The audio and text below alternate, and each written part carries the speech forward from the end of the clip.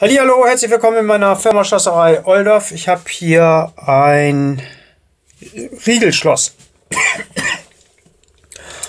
Und ja, da soll eine Feder drin kaputt sein.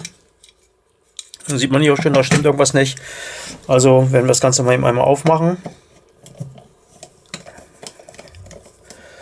Und dann mal eben reingucken.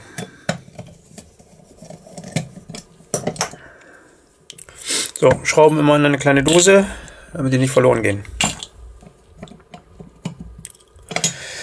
Ja, so sieht das ganze Schloss von innen aus. Das ist noch ein bisschen verbogen, aber das riecht nämlich richtig nachher, kann man noch sehen. Macht einen kleinen Knick und hier so einen richtigen großen. Gut, so, dann wollen wir mal eben gucken, was hier so los ist.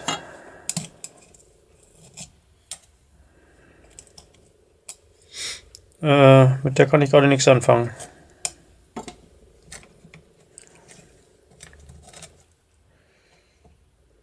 Mit der auch nicht. Und diese gehört eigentlich, wenn ich das glaube ich richtig weiß, dahin. Ja, das funktioniert wieder.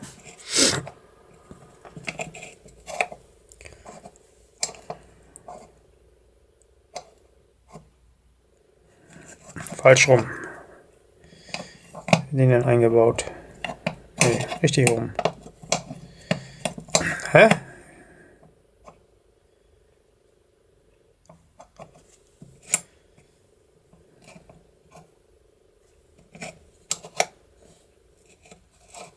Ach so.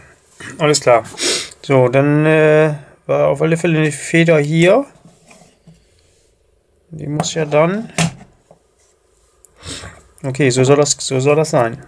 Die soll dann, wenn das hier aufgeht, wenn man das hier aufmacht, soll das hier rausgedrückt werden.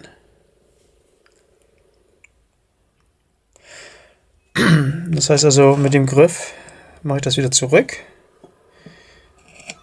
Das mache ich frei und dann schiebt er da raus. Okay, Telefon.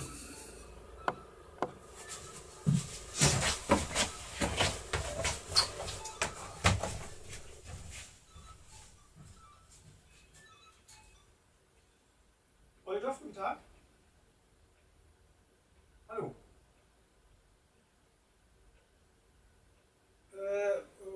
Habe ich was vergessen? Frage?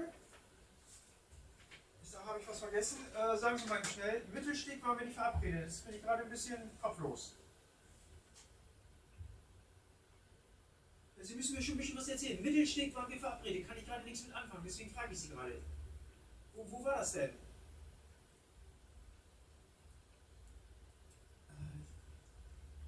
Was soll hier gemacht werden?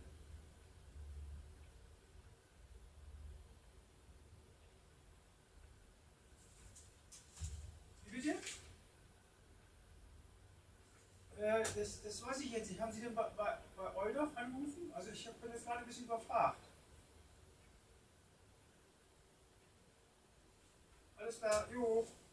Bis wann war das denn? Um wie viel Uhr?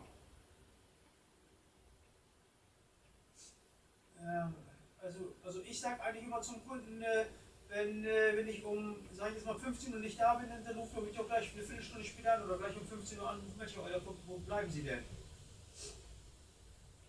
Aber Sie müssen doch wissen, wo Sie angerufen haben. Ja, ich weiß das nicht, kann ich jetzt gerade nicht so auf den Steg machen. Alles klar, okay, dann wünsche ich noch einen schönen Tag. Jo, tschüss.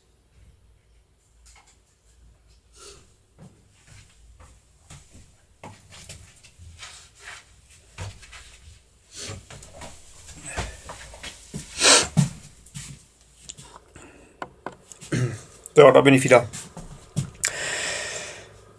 Ja, also da ist das so. Und dann, wenn ich dann hier schließe mit dem Schlüssel, habe ich einen Schlüssel, einen passenden, nehme ich mal einen, den ich gerade so greifen kann.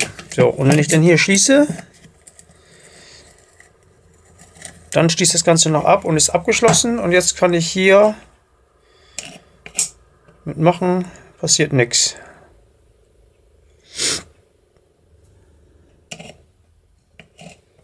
Ja. So, jetzt dreht jemand an den Knopf. Mal kurz gucken. Dann kann ich aber auch nicht aufschließen. Also verdrehe ich das wieder. Dann kann ich aufschließen. Man kann auch mit dem Schlüssel das aufmachen und dann ist gut. Und wenn ich loslasse, würde die Feder den jetzt wieder nach vorne drücken. Gut, also machen wir jetzt erstmal eben eine Feder hier vorne.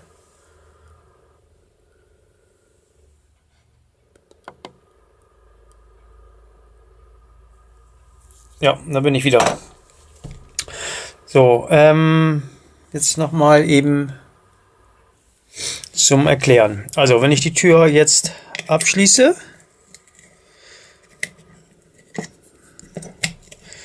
dann ist sie verschlossen. Wenn ich das jetzt hier rum mache und würde jetzt aufschließen wollen, geht es nicht. Das heißt also, ich muss den Griff, das wird wahrscheinlich ein runder sein hier, ein runder Knauf, muss ihn wieder zurückdrehen. Dann kann ich aufschließen und ich kann noch gleichzeitig, wenn ich weiter drehe, die Tür aufmachen. Und ich wieder loslasse, sollte dieser hier nach vorne schnellen. Gut, das heißt also, einmal eben eine Feder als erste machen, die praktisch hierfür zuständig ist. Ja, das müsste ja einfach nur eine einfache leichte sein. Also müssen wir hier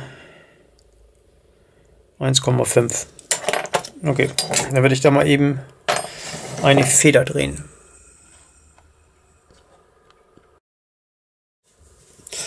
Ja, ich habe jetzt eine Feder gebogen. So, ich denke mal, so sollte die sein. Ob das wirklich so ist, weiß ich nicht, weil ich habe keine Unterlagen. Und so, das trage ich jetzt hier mal eben ein.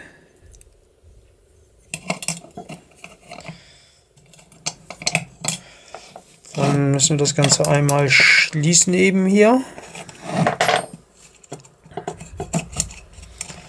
Dann kann ich das hier einhaken. Und das ist jetzt so, dass das praktisch jetzt nicht doll unter Spannung steht. Wenn ich jetzt hier schließe,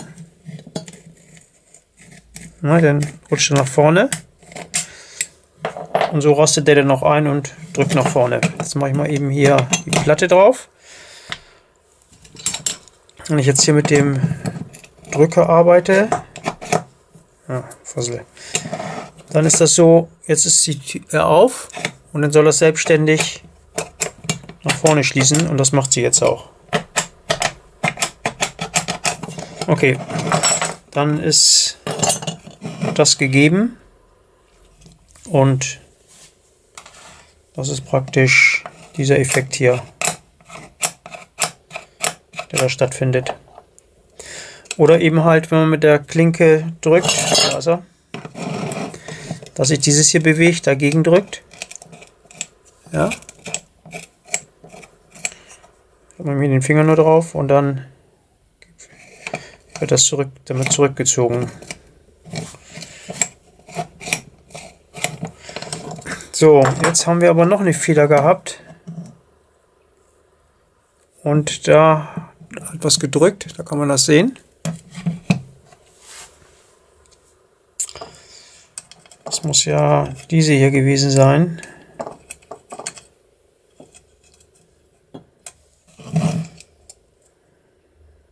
Ich denke mal, dass sie da drüber war.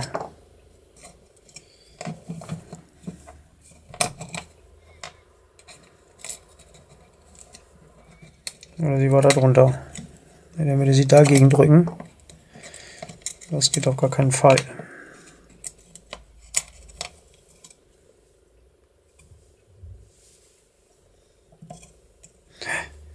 Das ist schon richtig so. Ja, das ist schon richtig so. Das biegt man hier deswegen so. Also ich biege das anders. Ich biege das immer senkrecht hoch, aber die machen Kreis, damit die Auflagefläche hier größer ist. Und dass es da besser gegendrückt. Und dadurch ist die Feder auch höher. So, dann gehen wir mal davon aus, dass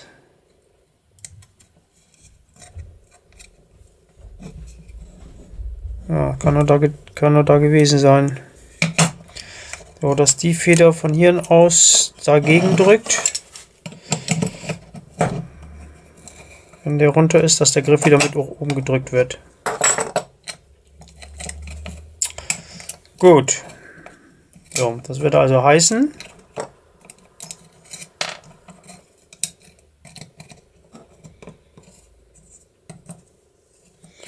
ich mal eben so rum.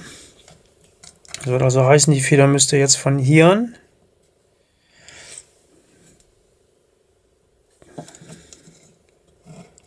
ja, die müsste von hier da rumgehen.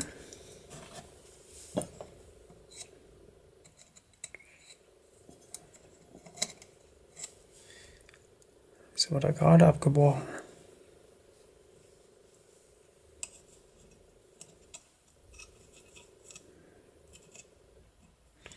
Nee. Nein.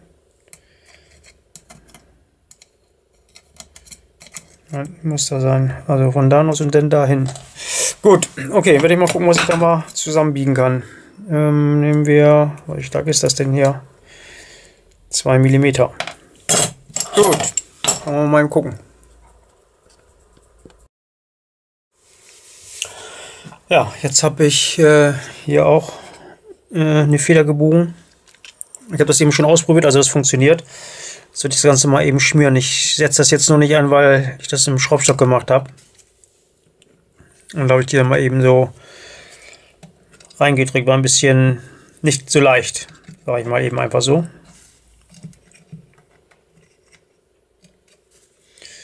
So, da läuft das automatisch runter. Da kommt auch noch ein bisschen ran. Und der Riegel rutscht auch noch ein bisschen hin und her. Jetzt mache ich mal eben hier den Deckel drauf.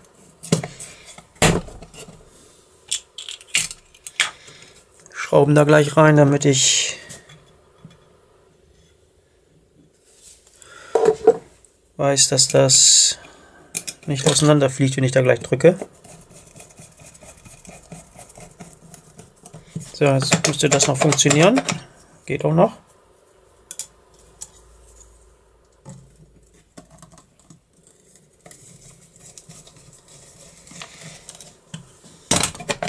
So.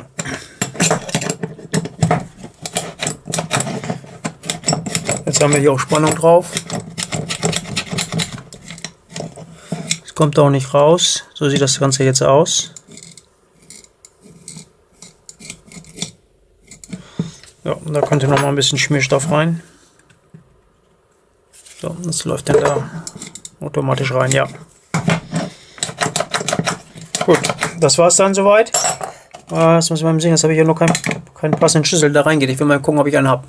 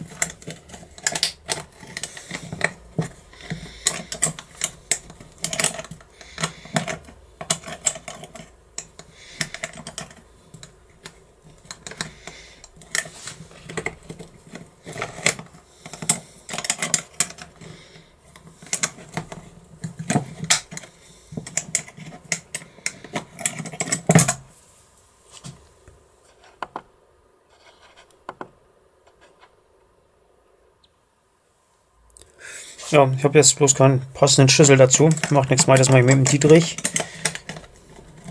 So, jetzt ist das rausgeschlossen.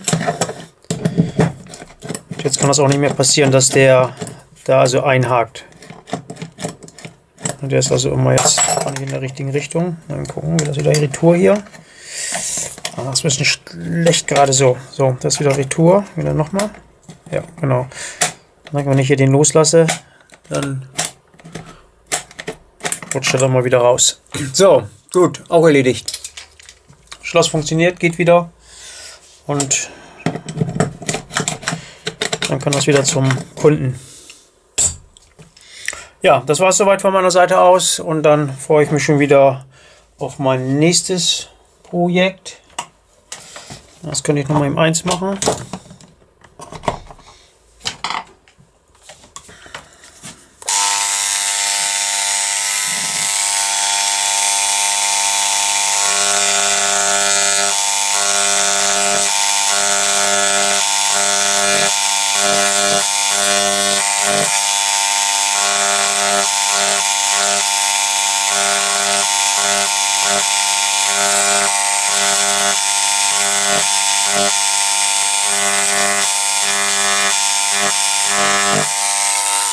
So.